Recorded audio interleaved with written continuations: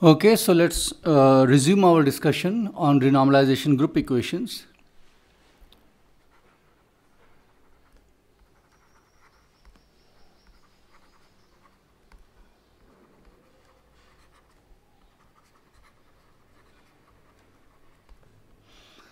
And till now we have seen how the coupling constant changes as you change the renormalization scale mu.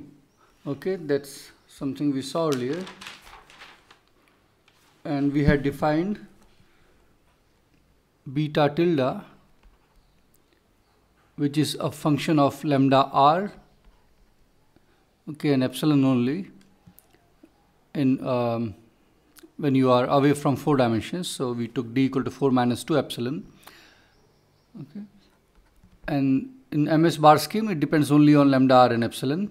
In general scheme it will depend also on mr, okay, and mu also explicitly, but in this case the mu dependence is implicit in this scheme, and this was defined to be d lambda r over d mu. Okay, let's see what else we had done earlier. Yeah, and also we saw that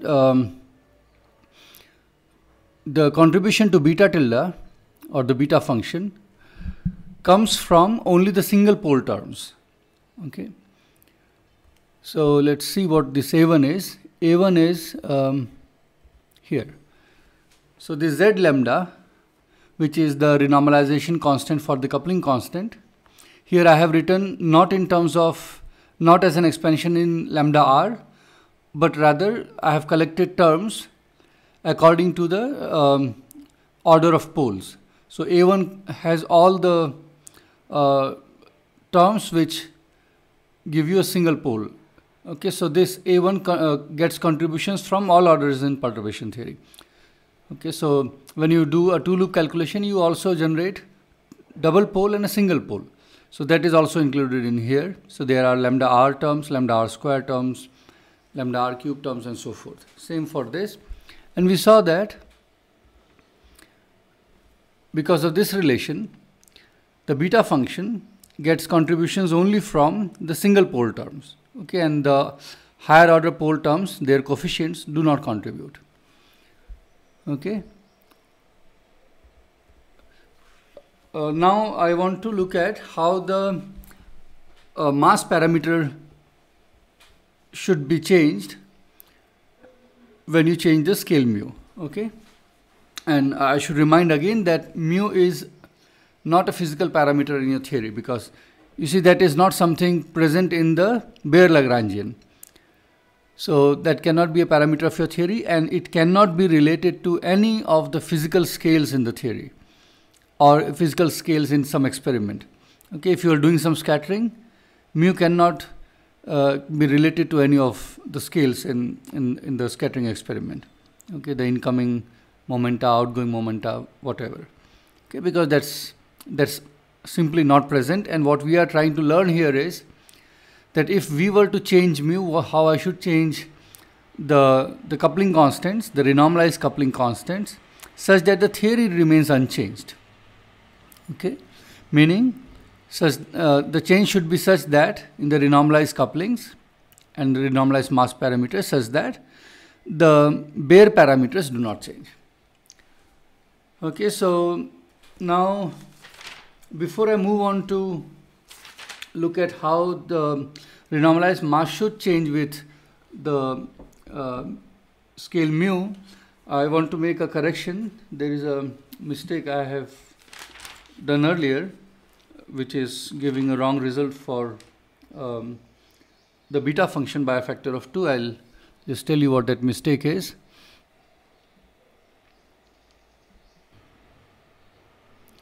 Okay, so let's go to this other notebook, and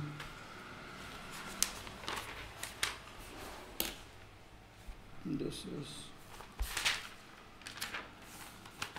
okay. Let's see where it is. I think somewhere here.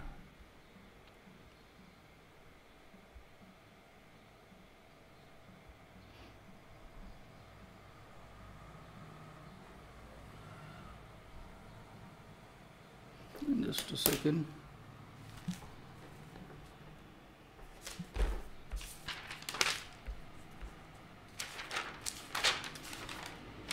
So I should go to where I was doing renormalization of 5-4 theory.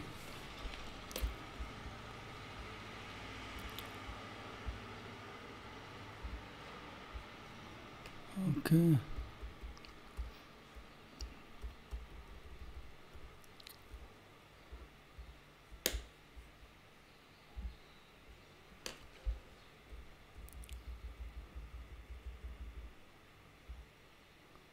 Yes, here.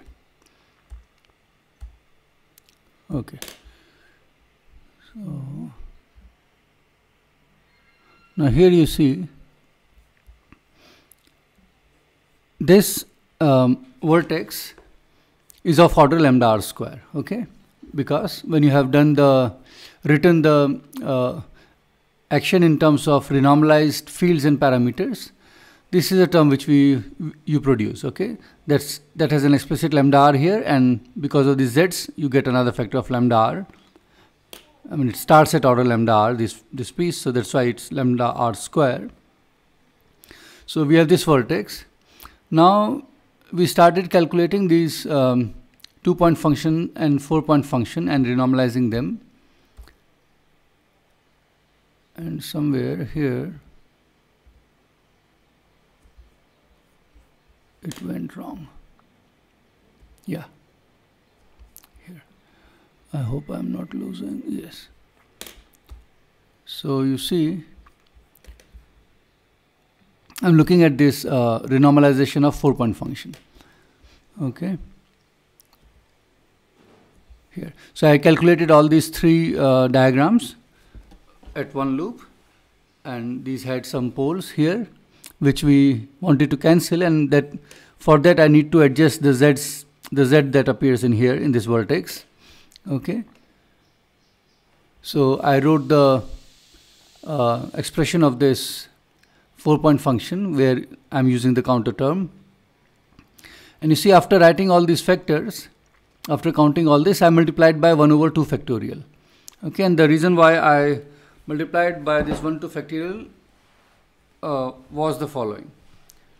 So if you recall how our Green's functions are written, I'm just writing the numerator part. We had learned this in the first course. So you have, okay, I'm just writing Green's functions in the coordinate space. Okay, here in this case it will be 4, but I'm just writing generic 1.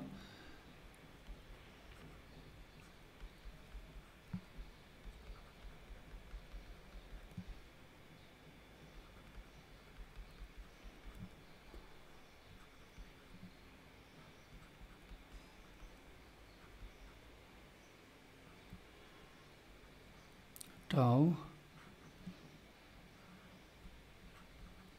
Okay, this is what you get in the numerator, and it is basically this which you are expanding here and writing. This is what gave you the Feynman diagrams. So now here you see our H interaction or HI is contains this term which you had in the action. Where is that?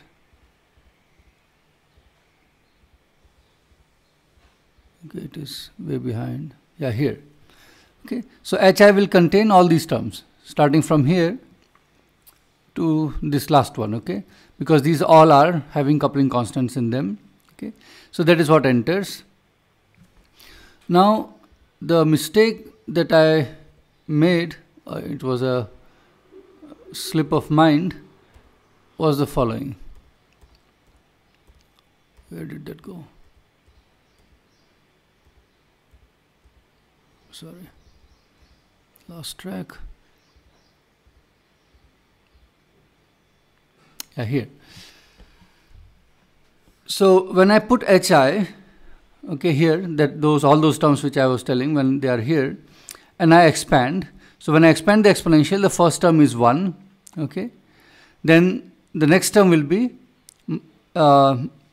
this exactly this thing in the argument, okay. Then the next one will be the square of this times 1 over 2 factorial.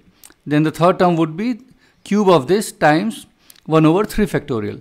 And this is that 1 over 2 factorial and 1 over 3 factorial, that is what comes here usually. Okay, that is what I was saying.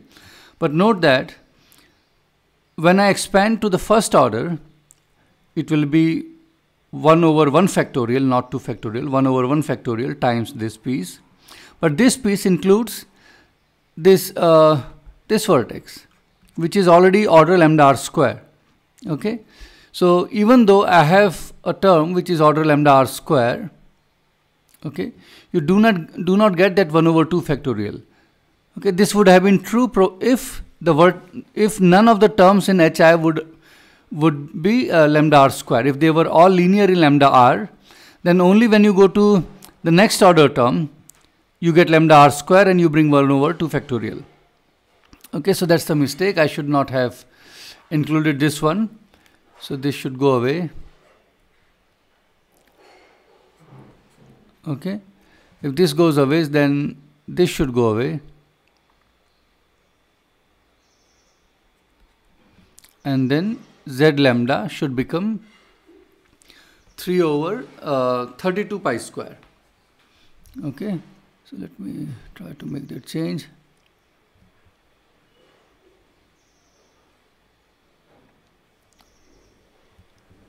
Sorry. So this should become 32 pi square.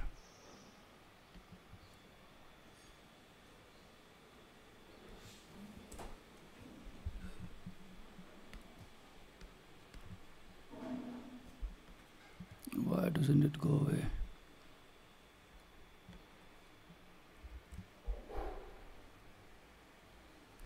Okay. So this is a correction that I wanted to make.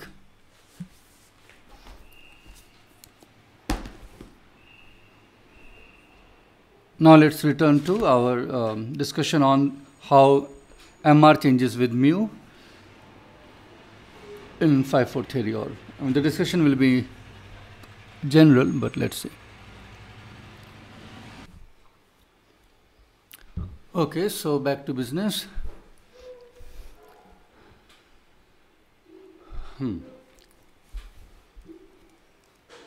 So our question is,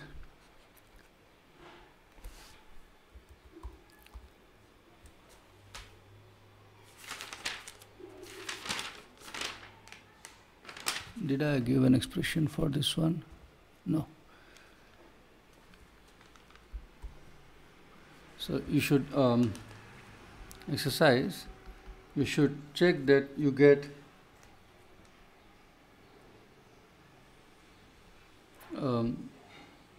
beta tilde lambda r epsilon in 5-4 theory to be minus 2 epsilon lambda r. This is this term plus 2.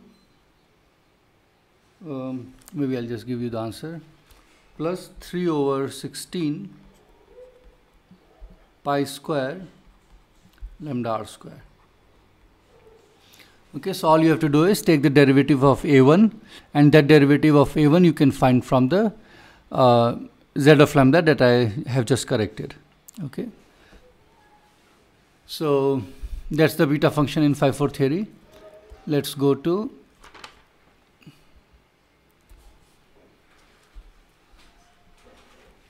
the question of how MR changes with mu.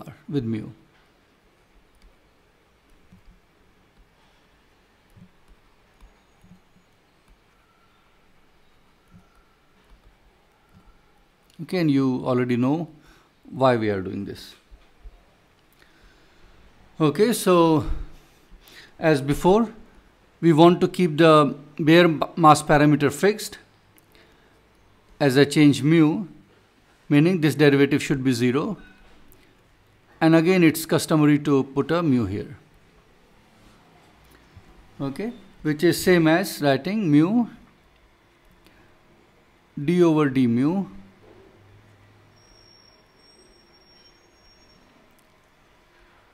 Zm times Mr.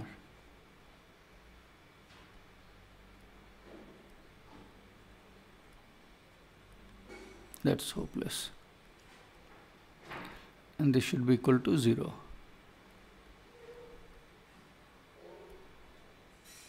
Okay. I have to stop recording because it doesn't work.